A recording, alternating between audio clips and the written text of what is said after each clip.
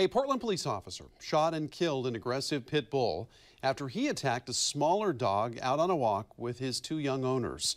This all happened just after 3 this afternoon near Southeast 136th and Holgate Boulevard, and all of it unfolded in front of several witnesses, including young children.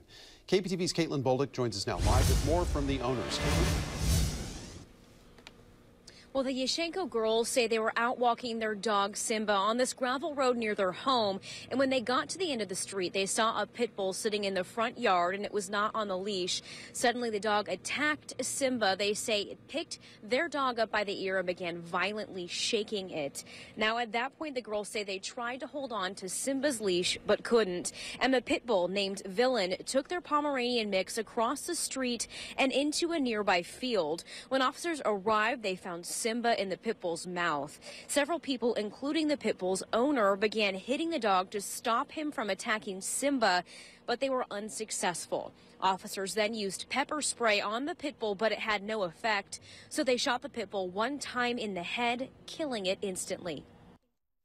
I thought the dog was gonna kill him and rip off his ear because it had him by the ear. And when the cop ran up, I didn't think the dog would die. I thought it would let go after he sprayed the pepper spray, but it didn't.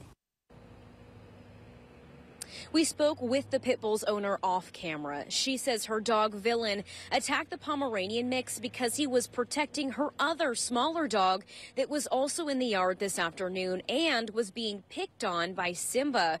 She did not want us to show her face on camera, but had this to say about the officer's choice to shoot her dog. You know, he had to think on the spot. And, unfortunately, it was against my dog that he was part pit bull. I think that was, the reason mostly he got killed. The Yashchenko girls say at first they thought the pit bull was only shot with a tranquilizer and would be okay, and they were saddened to hear that he was shot and killed with a bullet. Their dog Simba appears to be just fine, and they say they're both incredibly grateful for that. Reporting live from Southeast Portland, Caitlin Bolduc, the 10 o'clock news.